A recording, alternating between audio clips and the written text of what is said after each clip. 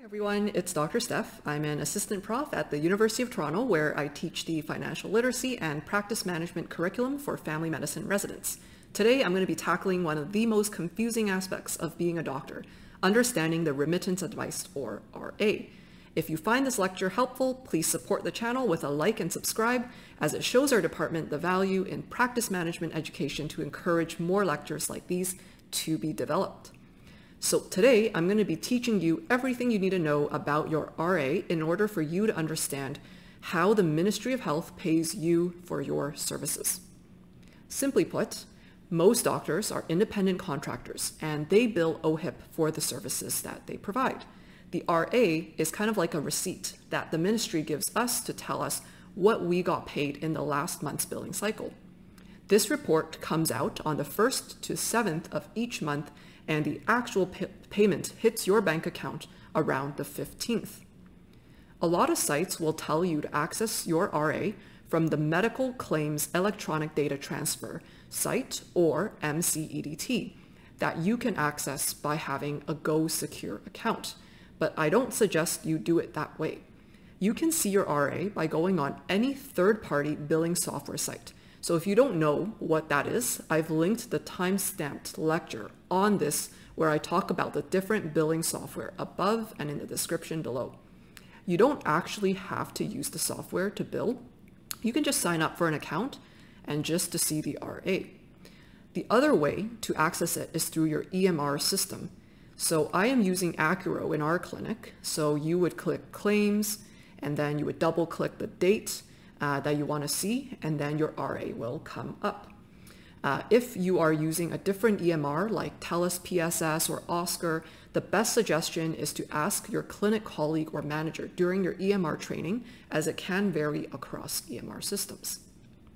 Now, what the RA is useful for is telling you the breakdown of where your revenue as a doctor comes from. Having worked in all three models, each one is kind of like a stepping stone to understanding the other. So if you bill fee-for-service, it's very simple. What you bill is what you get. So you provide a service and then you get paid for that service most of the time. You can also get a bit of a bonus for seeing patients who are older than 65. If you're working in a family health group, or FIG, or comprehensive care model, CCM, you basically get what the fee-for-service doctors get, but also some comprehensive capitation and a bonus for working after hours and weekends, as well as some special premiums for providing care to specific populations, and a preventative care bonus that will become obsolete in 2024.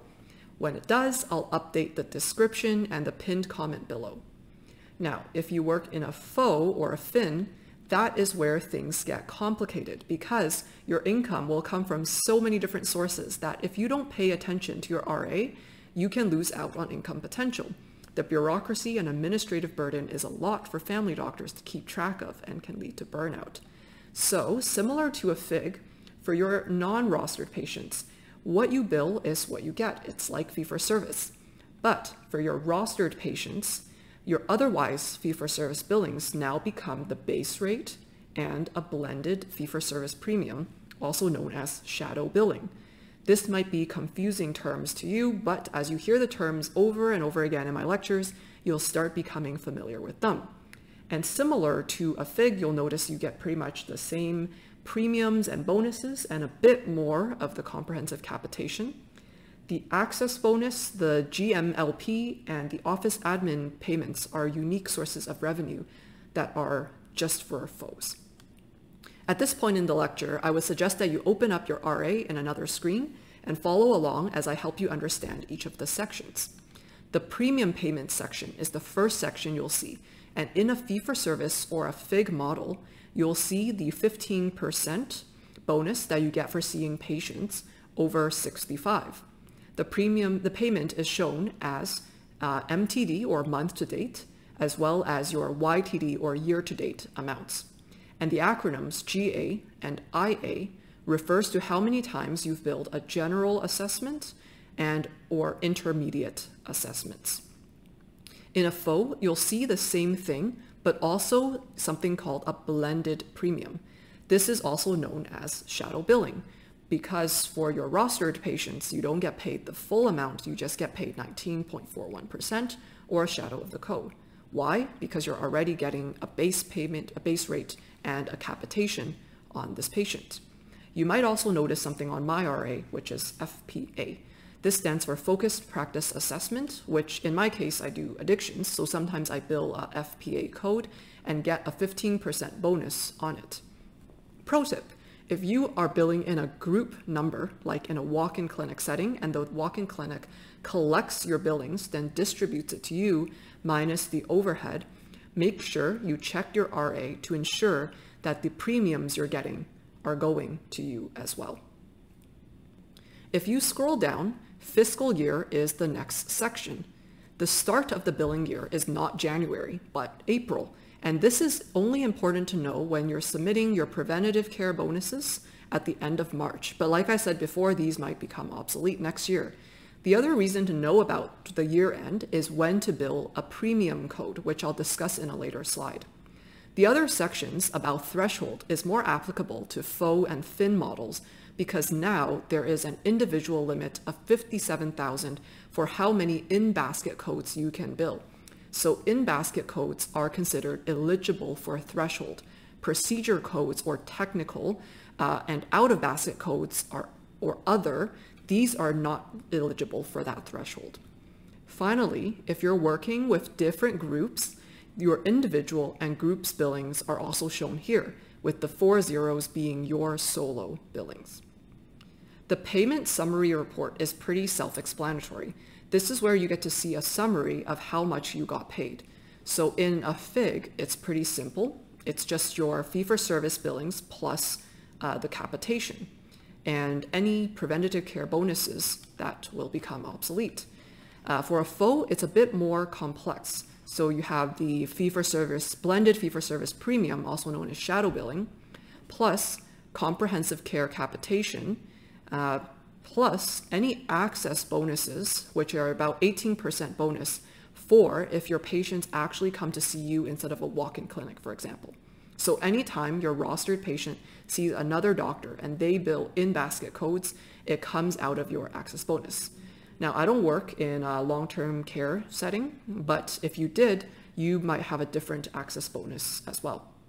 Finally, you can add on the GMLP or Group Management and Leadership Payment. Especially if you're the FHO lead, this is a small amount to cover your time doing admin stuff for the FHO, and more on that in a later slide. So if you scroll all the way to the very bottom, you'll see the total paid to you or your group, depending on how your group structures the payment. The next section is the premiums. So you only get access to these if your patients are rostered to you.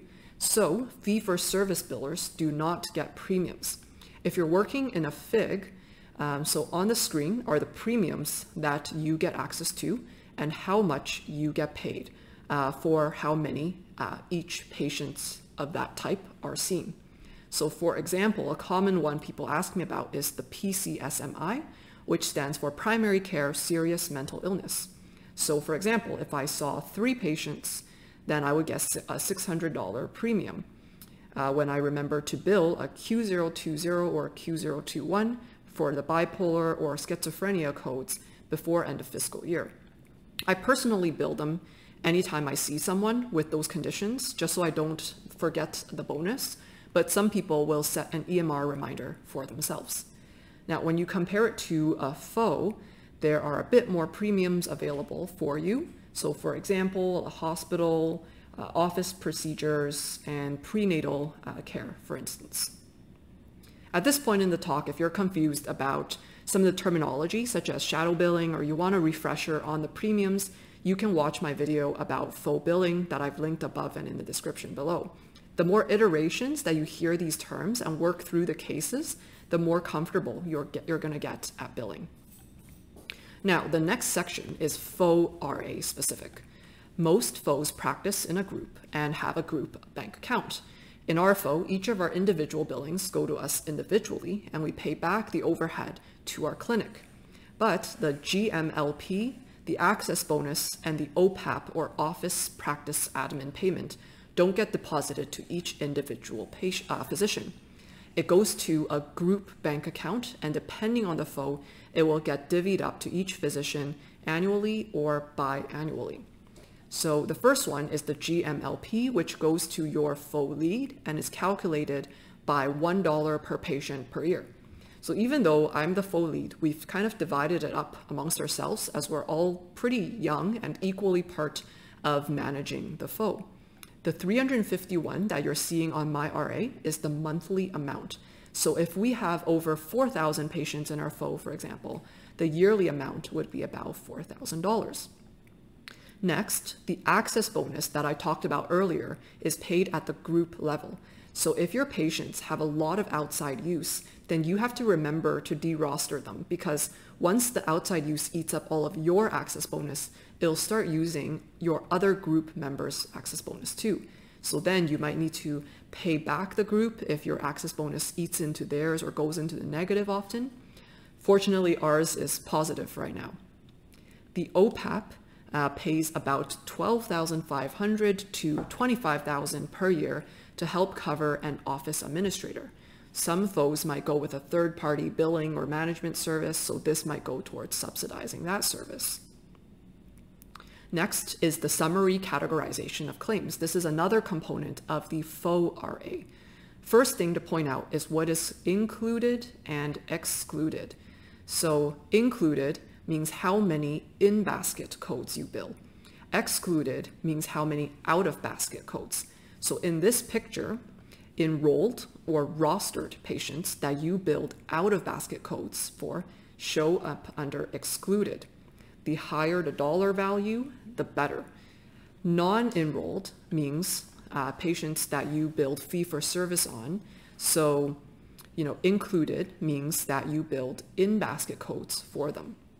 Higher numbers of those might mean that you should probably roster more of them. And next is the network colleague. So this is when you see your colleague's patients in after-hours clinic.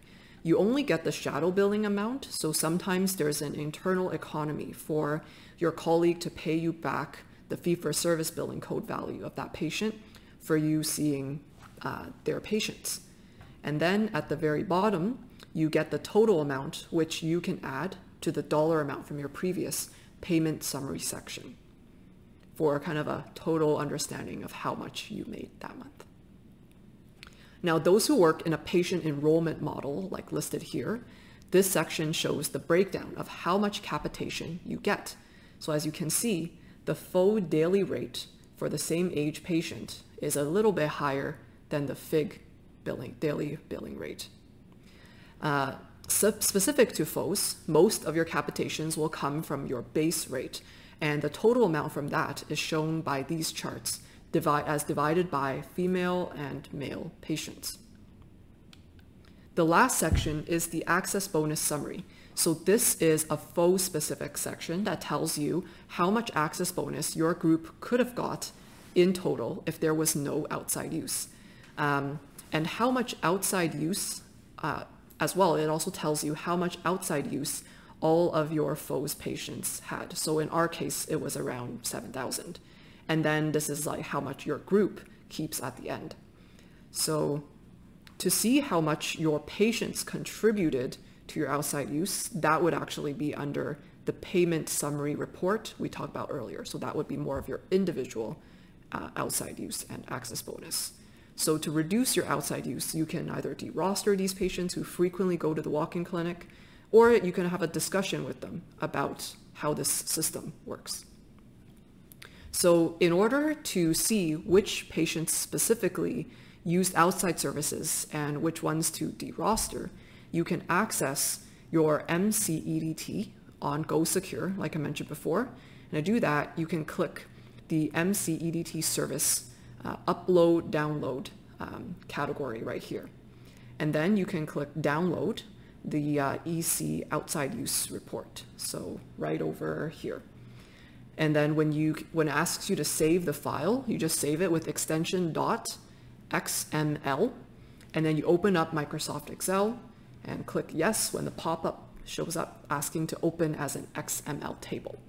Then it'll show the list of patients by their name, the billing code that was billed, when they went and sought outside services, and the date. So in this video, we summarized all the different components of the RA, but we didn't really talk about RA reconciliation, how to fix billing errors. To learn more about those topics, please check out my other billing videos. So in the PGY2 billing lecture, I do talk more about the rejection codes and what to do to address them. Feel free to leave a comment if you have a question, and thanks for watching.